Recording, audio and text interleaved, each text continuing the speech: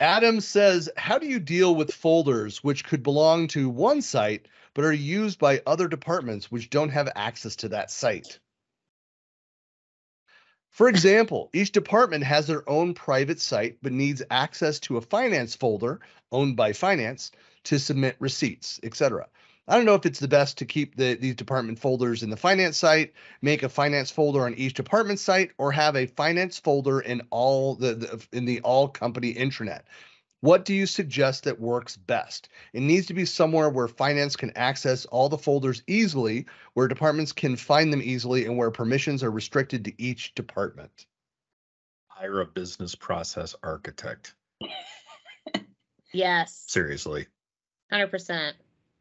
Well, I think the last part of that question was, and where all departments can find them easily and where permissions are restricted to each department. Yeah. Well, that right there says, well, you need to have it within each within each site. Or you could go one better. Is it Teams? You could go one better, and you could do something like a Power App or Power Automate, where basically they're entering the information or uploading the files that need to happen, and a system account or a privileged account is then taking that information and depositing it into the finance site, so they literally have no access to be able to touch it. Because it's talking about 100 ways to do this, for example, but that's kind of very much a one way. It's a matter of the earlier where it goes, if they've got to access the files within it, that then is a different argument, because if it's going one way information in compared to I've also got to be able to pull it back or do, then that's a different answer. Chances are there are additional considerations beyond these. That's the whole idea behind the business process. That's crazy talk, Sean. That's crazy talk. I tell people all day long, you don't have a SharePoint problem, you have a process problem. Yeah. This is one of those, Sean. Yeah. There are a number of different ways you can do that. Look, I've seen a shared folder where there are document level permissions. And so you password protect that and give access. You could also, if it's in Teams, you could go in and create private channels for each of those constituencies and then have those permissions managed. Right. I think the downside always comes down to ease of being able to find it, because if you've got a private kind of SharePoint and you open one folder up on that SharePoint site, then people trying to find it after the fact, then it becomes that much more challenging. Is it a site where all those common things should be sitting and you just plug that folder into your Teams, for example? You can plug it in as an add a folder, so you've got all access easily for you. It comes down to, can you find it? Is it easy to get to? Where should it sit? And is that sit?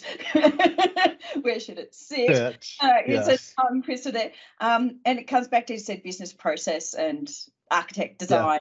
What's going to be the best place? Yeah. Well, except for that last line about difference in permissions and access controls around that.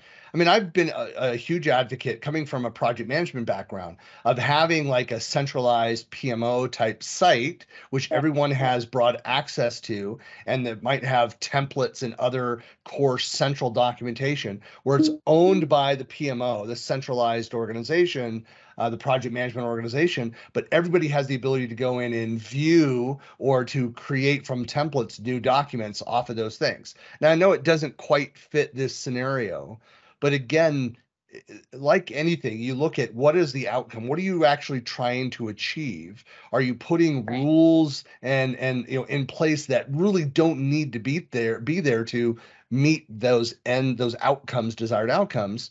But if you have that end level, nuanced permissions and controls that you need to be in place around each one of those departments, having an information architect go through and kind of divide that, but it all leads, the way that I would approach it, back to that, where each of the functional areas has the necessary folders, and as the project owner, just make sure that the finance team has project XYZ finance folders, the project team has project XYZ project folders or finance folders or whatever. And so you have those designated areas.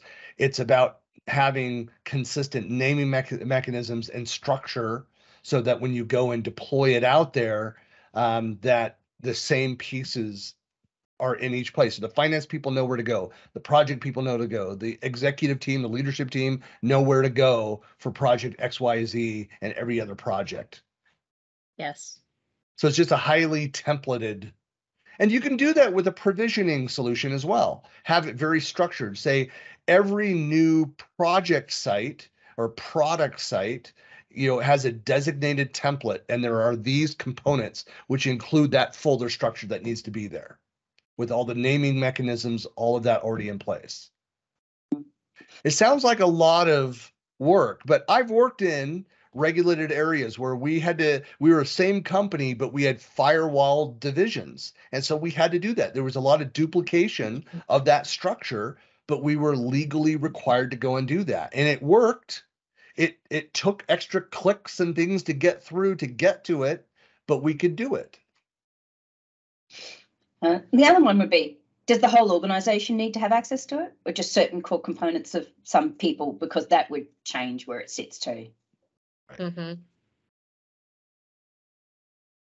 Flat structure is always preferred if you could do that.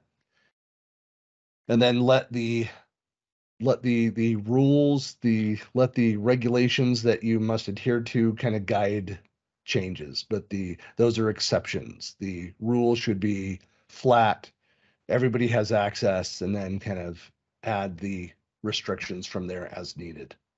Well, yeah, because back to the permissioning thing is the more you poke holes in that, the more work it is, the higher your risk is, the more work it is, the less compliant it is, the less secure it is, the more you have, opportunity for errors and problems and all kinds of things. So it's really in your best interest as much as possible to not do anything unique if you don't need to. Yeah, it makes for a brittle system.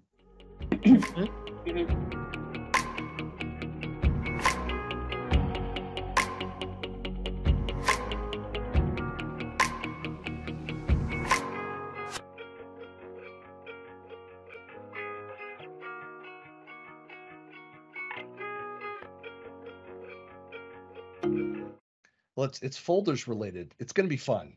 Yay. Yeah. Folders are fun. Oh, yes. Okay.